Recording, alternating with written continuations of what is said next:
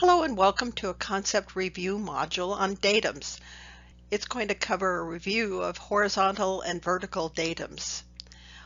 I'm Ann Johnson, Associate Director for the Geotech Center, a National Science Foundation grant to support geospatial community college programs. This is a review module, and I want to stress that it's review. If you need more in-depth knowledge, then there are model courses and other resources from the Geotech Center that may help you.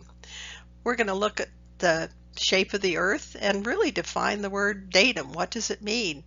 We'll look at two specific types of datums, both horizontal and vertical, and we'll look at why there are so many datums and how they've changed over time. We'll specifically look at NAD 27 and NAD 83 and what's going to happen in the future. We'll also look at a comparison between a coordinate system and a map projection and the use of datum. Mainly, too, we're going to stress the importance of using the correct datum if you're going to be doing any kind of analysis. You know, the Earth from space, we look pretty much like a nice spherical globe, but unfortunately, we're really an oblate spheroid, so we're just slightly squished and pear-shaped. And while it's not a perfect sphere, it's also lumpy, so it's not a smooth surface. Not only that, we think of the Earth as pretty unchangeable, but it really does change over time. So how are features located on the surface of the Earth, and how do features, relationships between features, each of them having their own location, documented? The Oxford Reference Dictionary defines datum as the starting point from which something is measured or calculated, and we use those starting points for our datums in geospatial technology. So for a geographic coordinate system, we have a coordinate grid of latitude and longitude, and the starting point of those grids are its datum starting points are the prime meridian and the equator. So latitude and longitude are based on that starting point. For projected coordinate systems or map projections, we use mathematics to calculate the transformations between that 3D surface to a 2D surface, but we require two inputs, right? We need a datum, which defines the starting point for the locations or the reference to be calculated from, and a spheroid that models the shape and the size of the Earth. So horizontal datums, we use a model, and that model is created by taking an ellipsoid and rotating that ellipsoid around its short axis to create a spheroid. While we think of the Earth as not a perfect sphere, it's pretty close. It's only 1/297th off of a perfect sphere. So horizontal datums have a starting reference point, and we're going to look at the two for NAD 27 and NAD 83. So the North American datum of 1927 is based on a reference point in Kansas. It's a survey station at Meades Ranch. So that is the starting point from which everything is measured. It also uses a model of the Earth, which is the Clark 1866 ellipsoid, and that gives us the shape and the size of the Earth for that particular datum. The North American horizontal datum of 1983 is a bit different. It actually uses the geocentric origin, or the center of the Earth, as its starting reference point, and it was determined using global navigation systems, or GNSS. It also uses the Geodetic reference system of 1980 as its ellipsoid model, and it's slightly larger than that 1986 Clark ellipsoid. Many times this has been calculated, and more times the observations have been made, but and it's continuing to be refined. The vertical datum is quite different. I mean, how do we say the elevation of the ocean, or the zero elevation? Where is the surface of that? And it's not easy, because different sea levels may have different actual differences from the center of the Earth. But what was decided was many local regions didn't really care about the rest of the world. It only cared about its local elevation. So it had its 0 point. So that was part of the problem with vertical datums, is each was unique to its location. Beginning in 1991, the U.S. National Spatial Reference System was created with a North American vertical datum of 1988. It has been used to adjust an elevation based on a 0 elevation based at Father Point in Quebec, Canada. Why are there so many different datums? And there are just literally hundreds of them. Well, the accurate location of a spheroid requires that size and shape of the Earth, right? And up until modern measurement techniques, it wasn't an easy number to calculate or determine. And it's also a very uneven or lumpy Earth, so it was not easy to incorporate it into a model.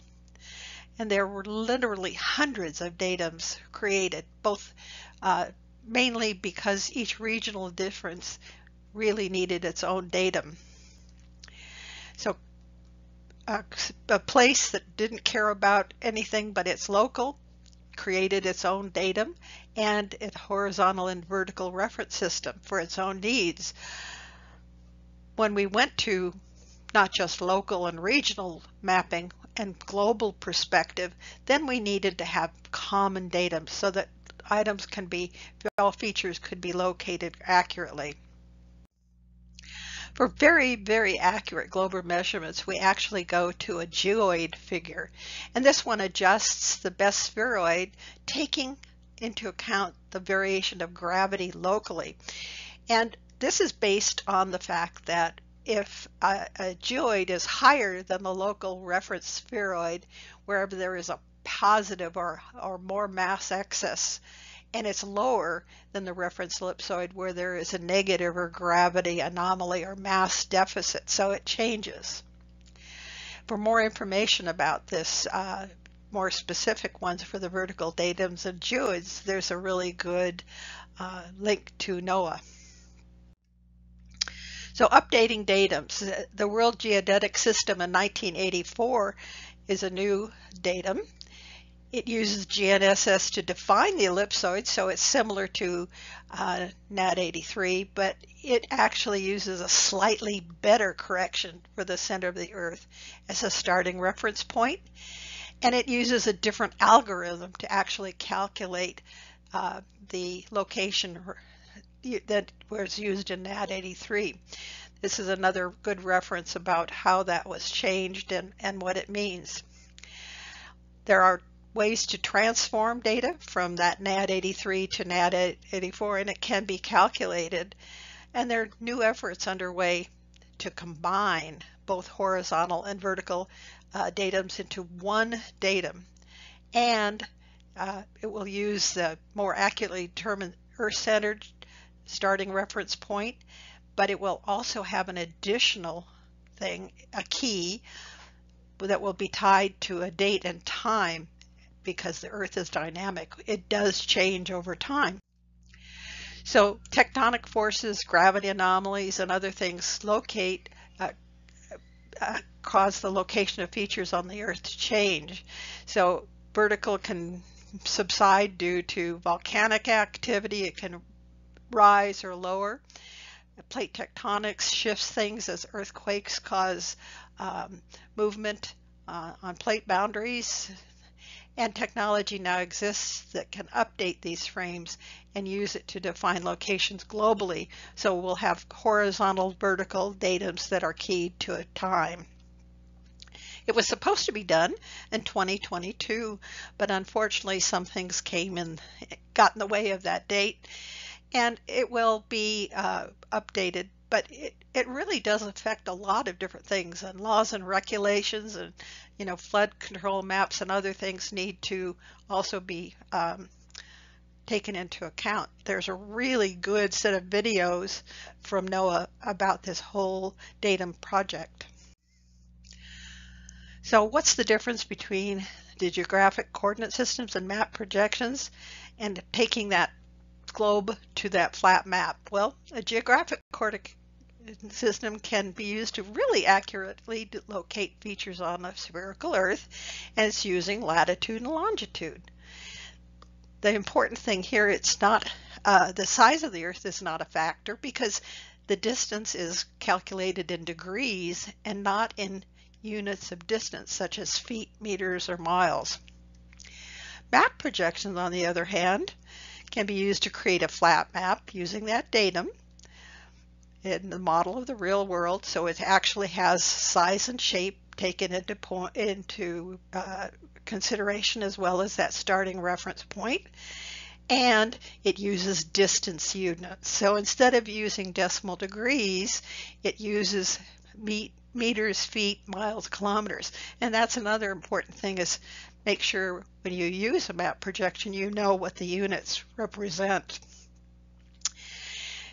Also, to be aware that same map projections can be based on different datums and different distance units. So make sure that you're using the correct datum and that you understand its units of measure. It's also changed over time, so if you bring in data from earlier periods, it is often necessary to transform it to the more modern uses.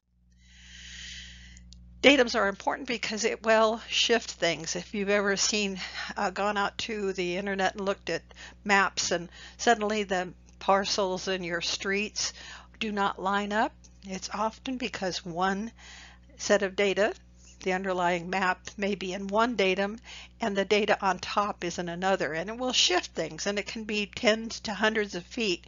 You can see the further away you are from the central United States, the more the shift can vary.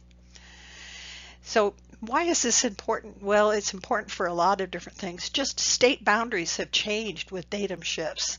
Wrong locations for real world features. Victims in a disaster, you need to know where they are, and if you're off by 100 meters or more, you may not be able to find them. Also, if you have property, you want to know if you're in the floodplain or not in the floodplain, or landslide location. Of course, for aircraft, you do want to know the elevation and the location of towers. Many geological processes also need accurate locations, such as earthquake faults or landslides, volcanic activity. Our navigation systems in our cars, if they give us the wrong direction, it can be very dangerous.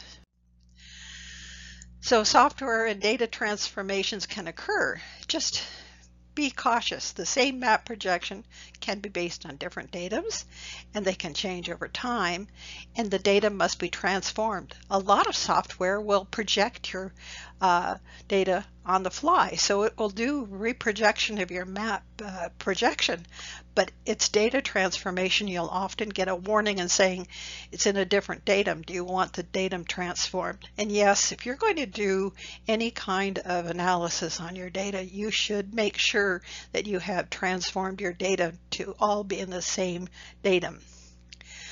So reproject and datum transformations need to be performed. One may be automatic by your software, the other one you may have to carry out yourself. There are more information on map projections and concept review modules. There's also courses available that can go into more depth. If you have any comments, please do contact me. Thank you.